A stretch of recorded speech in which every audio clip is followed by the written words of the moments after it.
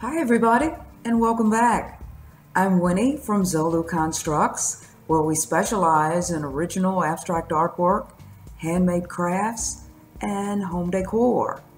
Today I want to share with you how to create something I like to call a coffee table centerpiece.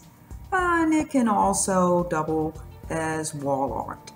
But we're going to make this out of clothespins. Now, because Christmas is not that far away, I am going to be using the colors of red and green, so I can go ahead and start getting into some of that Christmas decor.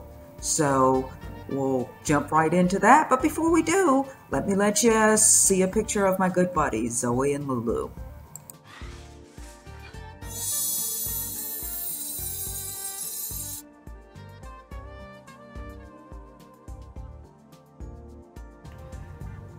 To make our clothespin coffee table centerpiece, you can see the first thing, of course, we'll need are our supplies. And we'll start off with clothespins. These are 2 packs of clothespins, 100 in each pack, that I picked up at Walmart. In addition to that, we will need a foundation for our clothespin wreath, and this is just simply the metal frame for a wreath. This is a 14-inch frame. Now they do come in a variety of sizes. In addition to that, we're going to need paint. Before we start, first we need to determine exactly how many clothespins we're going to need for this project. Now I like to take the wreath and divide it into 2 sections. You can see that there is 2 rings here I call the top and 2 rings here I call the bottom. This section here can hold 8 to 9 clothespins, okay? We'll need that many for each of the sections. And there are 6 sections as we go around the wreath. So 6 times 9 gives us 54. Then these 2 sections here around the bottom can hold up to 14 clothespins. Again, 6 sections. So 6 times 14 gives us 84. So we'll need a total of 54 plus 84, giving us 138. And just to be safe, I probably will go ahead and use 140. So, now of course, if you're using a larger ring, you will need more clothespins than that number. Now, I have, as I said, decided to use these 2 colors. So therefore, and I'm going to split the colors evenly. So therefore, I will need to paint 70 of the clothespins red, and then another 70 of them I will paint green. So we'll start by opening the clothespins and taking them out. Now, I have seen some people say that they just place their clothespins like this and just separate them out and paint them that way. And that's very quick and very easy. I have found that that method didn't work quite so well for me. So what I have decided to do instead is to take the clothespins and go ahead and place them on the bottom portion of the ring, just as you see me doing here. And then the reason that I like to do that is because it allows me the opportunity to go ahead and paint all parts of the clothespins at one time, and then so that cuts down on my dry time. Okay, so you can see I've just placed the clothespins on the bottom part of the wreath, just haphazardly in any order, because this is not the way they're going to be in the finished product. I just put them on this way so that I could paint them more easily. Okay, this is my makeshift table to do the painting on. Now you can see that I have placed all of the clothespins on the wreath ring, and I'm going to start out turning it upside down like this. And the reason for that is so I can go ahead and paint the bottoms of the pin. So I have the red, I'm going to start out with the red, apple red spray paint, and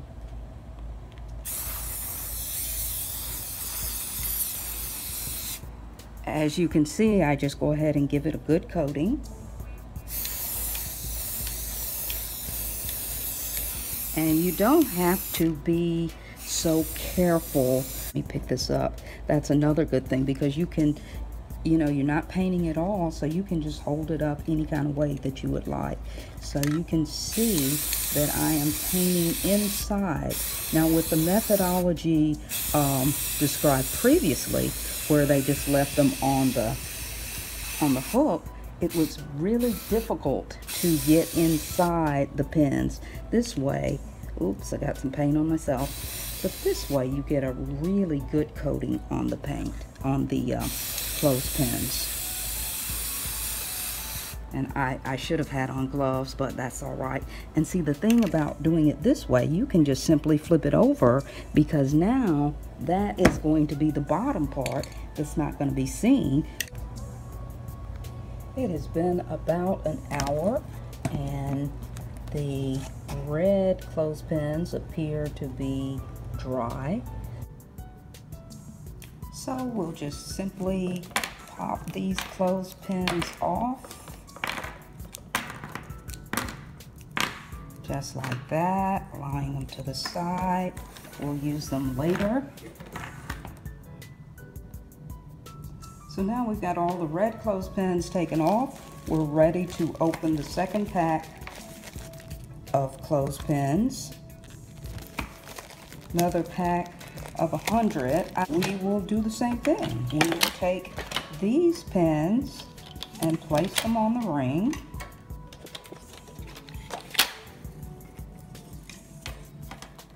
Just anywhere. And we'll be ready to paint them. Okay, now we have the next set of clothespins on the ring, ready to be painted with the green color. Now we'll start just as we did before. We'll go ahead and hit the bottom.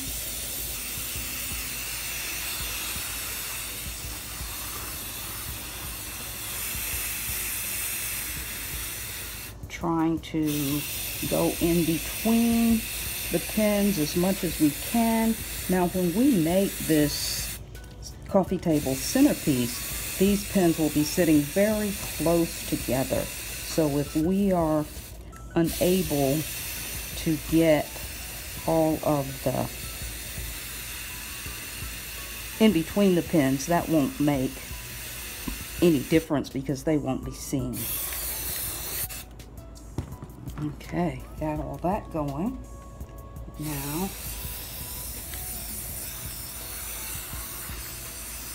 get this part.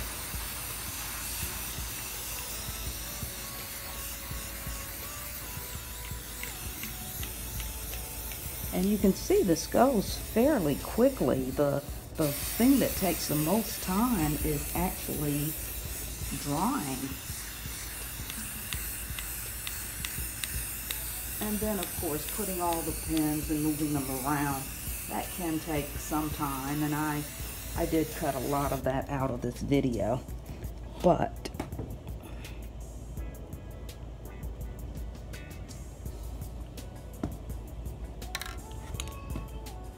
probably on average, with the drying time and everything, it would take maybe 2.5 hours to make one of these. So now we have the green pins all painted and dry on the rim. So next we just simply have to remove them from the rim, and then we'll be ready to start the assembly. Now we have all of the clothespins, the green and the red, so we are ready to begin assembling the coffee table centerpiece. So we take the clothespins and we clamp them over these first 2 rings to form the top. And we will use about 8 to 9, usually 9 in each section. And so you can see we're just kind of arcing around And of course, since this is a curve, there's going to be more space, have to be more space at the back, so we can make a nice curve in the center. So we got 2, 4, 6, 8, and we'll put one more in here. And we can come back later and kind of line them up just to make sure that there is a good arc. Next, we'll start the next section and put in the green ones. And so we will continue this process all around. I like to go ahead and do the top first and then the bottom after that is finished. Now with this, you'll do a little adjusting as you go along. If you find that these are back too far, you might need to pull them up, but you're going to make a nice circle here in the middle. So we got 2, 4, 6, 8, and one more green, and then we'll just go back to the red and continue until we complete the entire circle. Now, to complete this last section, I just wanted to point out to you, at least I found for me, it works better if I start on one side and just continue around rather than putting some over here, because then when you get in this center part, it's really difficult to fit them in. But if you just try to place them, always trying to make sure you've got that arc in the center. Now here I'm putting them kind of wide apart, but of course, as I've said, we will need to make adjustments after we get them all in place. So here I've got 2, 4, 6, 7, 8, and so I'm probably going to need to just kind of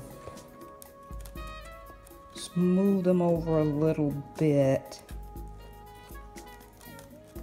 so we can fit all 9 in the section. And sometimes I have found that they can get really bunched up and you can't quite fit all 9 in here, and occasionally I've had to just do 8.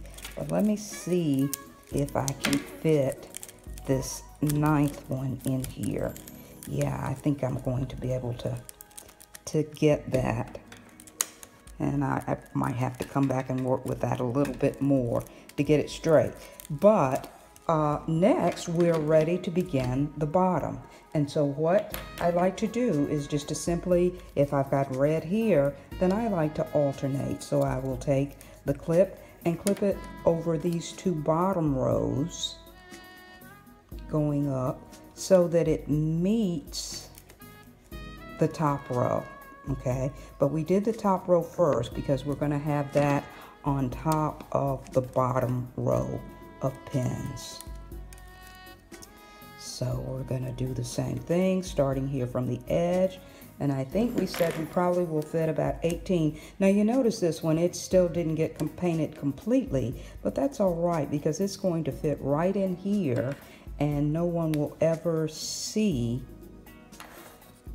that it's not completely painted. And so of course with these, because they are painted, we can go back later if we want to create a centerpiece to match the colors of another season. We can simply go back and repaint and reuse. And it's not quite as tight as it is on the top, but around the bottom we typically put in about 14 pins. So far I put in 2, 4, 6, 8, 10, 12, so 2 more. And the same kind of thing, you're just gonna go back through and tighten up the spaces. So we've got all the reds in there. So now we're gonna come in and do 14 greens along the bottom. And we will just continue this process, alternating between the green and the red, going all the way around. And when we do that, straighten out the pins and make sure everything looks nice. And then we will have a completed Christmas-oriented coffee table centerpiece made of clothespins. So here is a finished product, and you can use this in a number of ways.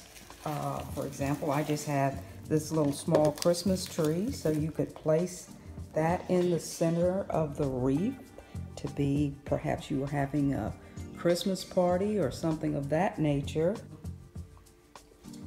Have a vase of flowers or something that you would put inside would make a lovely centerpiece, or just to add garland. If you decided you wanted to use this piece as wall art, you can, of course, just place it on the wall as it is, or for the Christmas season, perhaps you want to add a nice bow. Here I just had some wreath mesh, and I just kind of wrapped it around there, and so it makes for a very interesting art piece. So there are any number of things that you can do with these centerpieces, and as I have said before, you can change up the color and paint any color to match the season, and then you can add any additional adornment you choose. As we close out this video, I am again showing items from Zolu Constructs product line. If you would like to purchase the centerpiece created here today, rather than constructing your own, I have placed a link below this video. And finally, if you have enjoyed watching this video, please, please, please, please click the subscribe button and also ring the bell so that you will be notified when new videos are released. And as always, thank you so much for watching this video, and have a great day.